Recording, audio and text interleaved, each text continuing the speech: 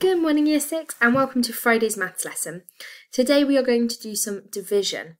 So the first thing that I want you to have a go at is pause the lesson here and try these simple times tables on screen, which you can do all using your times table knowledge. Then come back and check your answers. Okay, let's go through them then. Remember, when you're doing a division based on your times tables, it's as simple as working in the opposite way. So 45 divided by 9 is the same as asking yourself, what times 9 equals 45? Okay, so we should have 5, 9, 11, and 7. And then these ones, you're just going 10 times bigger. So 240 divided by 8, I'm going to think of 24 divided by 8, which is 3. But I started 10 times bigger, so my answer's 10 times bigger. Okay, same with this one. 360 divided by 6. 36 divided by 6 is 6. The question was 10 times bigger, so the answer is 10 times bigger. These ones are slightly different.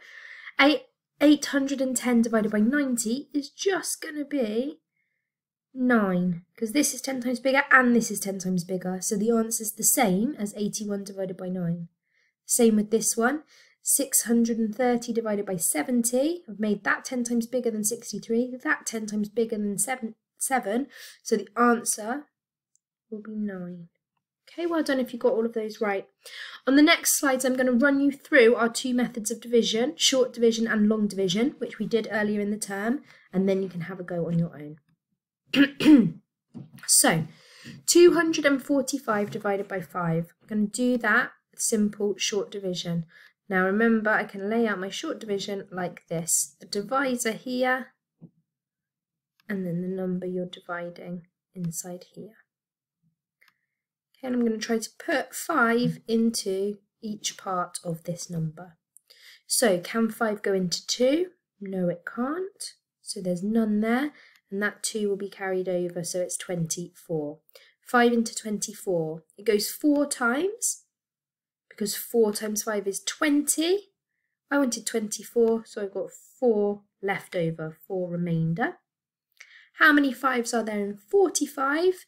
I'm going to do my 5 times table. I know that there are 9. Okay, nice and simple little recap there for you. Let's see what happens if we're going to end up with a remainder. So set out my question in exactly the same way. It is really wonky, but I'm still perfecting the mouse using my finger. So how many 7s in 3? There's none. Carry that over. How many 7s in 39? There are 5, and 5 7s are 35, leaving a remainder of 4. How many 7s are there in 41? There's going to be 5, which is 35, and then that's remainder 6, because there are 6 left over and there's nowhere else to go. Okay. Let's try and use short division for a 2-digit number. Now, it will be easier to do because this is a 12 and we know our 12 times table. So I'm going to set it out in exactly the same way. Okay, 552 divided by 12. So, 12 into 5, I can't do that. Carry it over. 12 into 55. Wow, I'm going to check my 12 times tables here. So 12, 24, 36, 48,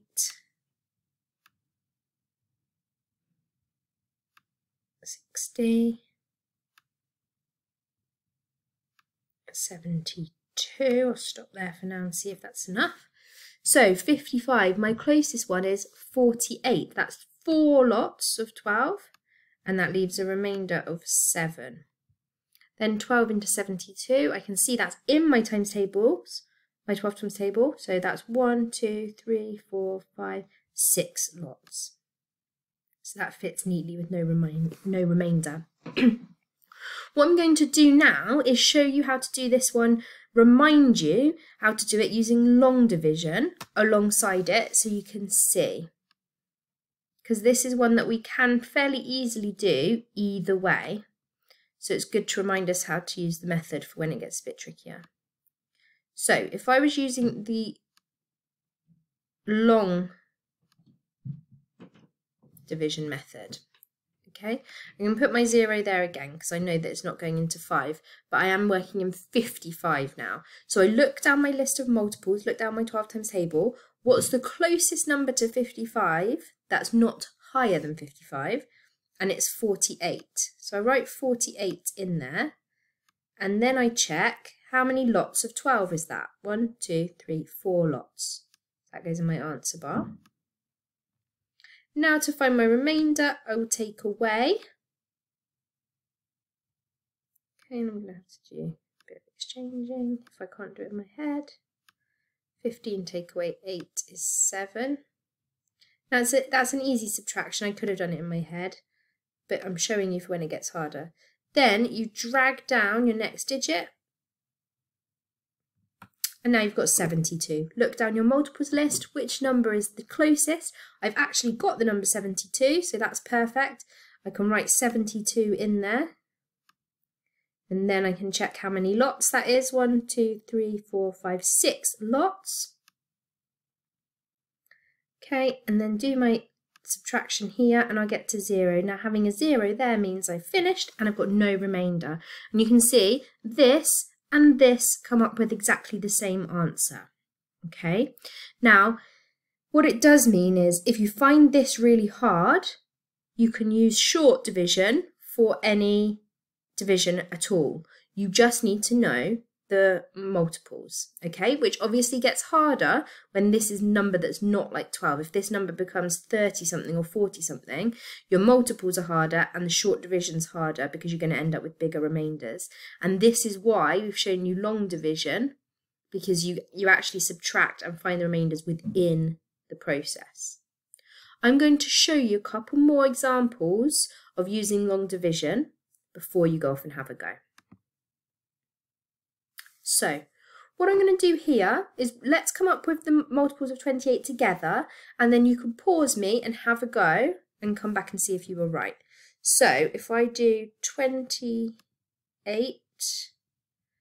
then it would be 56, add another 28 would be 84, add another 28 would be 112, add another 28 would be 140. Let's hope that that's going to be enough for now. I can always add more later. So if you want to have a go, if you feel confident enough to have a go without me showing, pause me here and then come back and check. If not, I'll go through it with you now. Okay? Right, let's set it up then. So 28 there, 364. So when we did this last time, lots of you liked to just put the 0 there so you didn't get confused, and that's fine. Just shows that we can't work with 3, even though we can see that, can't we? So we look at 36. Down my multiples list, which one's the closest? That will be 28. How many lots of 28 was that? It was just 1. And now I do a subtraction to find my remainder. Okay, again, I could probably do this in my head. It'll give me 8.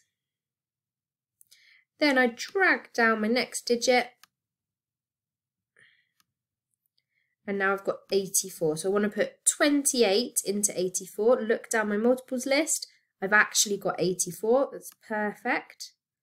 I'll write 84 there. Then I can check how many lots of 28 it was. 1, 2, 3 lots. And then if I do my subtraction, this is obviously easy. That was a very bad line, sorry. 0. I finished. Okay, I've got no remainder. My answer is 13. Well done if you got that one right. Let's do one more, and this one is going to have a remainder. You can do the same thing. I'm going to start out with putting the multiples list, and then if you want to pause me and have a go before I reveal the answer, then that's absolutely fine. So 27, it would be 54. Now remember, when you do this independently and you're doing your multiples list, you've just got to add that same number each time. Okay, and it can be a bit tricky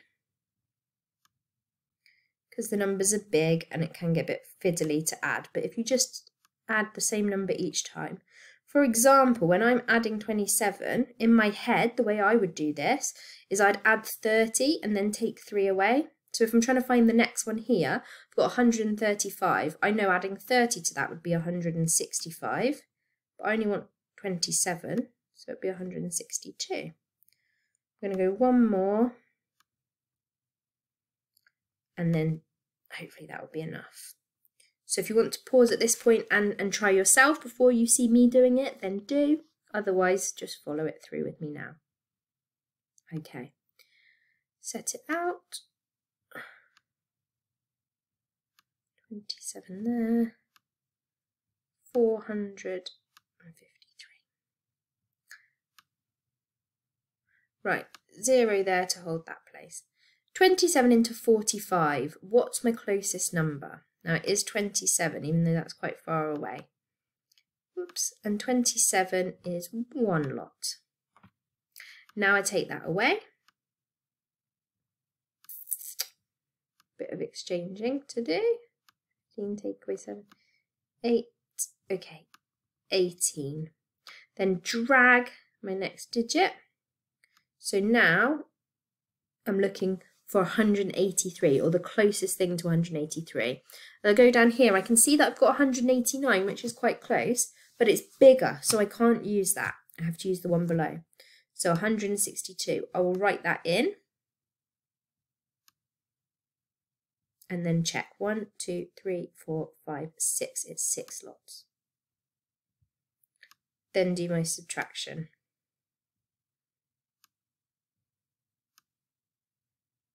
Okay, now I've got nothing else to drag down. I am at the end.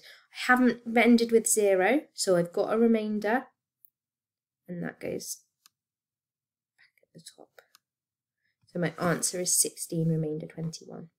Well done if you managed that. Okay, I hope it's been helpful to watch me go back through the 2 methods of division that we've already done, and now hopefully you'll feel a bit more confident to go and have a go.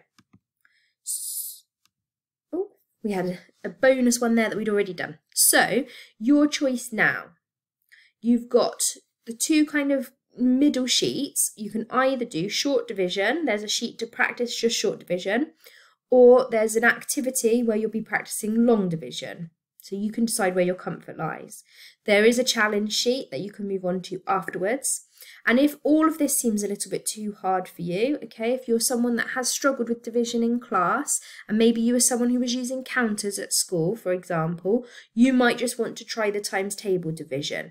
There's a missing number challenge for times table division on there. So you decide. Now remember, if you're doing your sheet and you're finding it a little bit hard, come back to this lesson and look and watch my examples, and that might help, okay? And remember, you can always email if you need a little bit more support with something. All right? So hope you get on well this morning, and I will see you next week for the next lessons. Well done, Year 6. Bye-bye.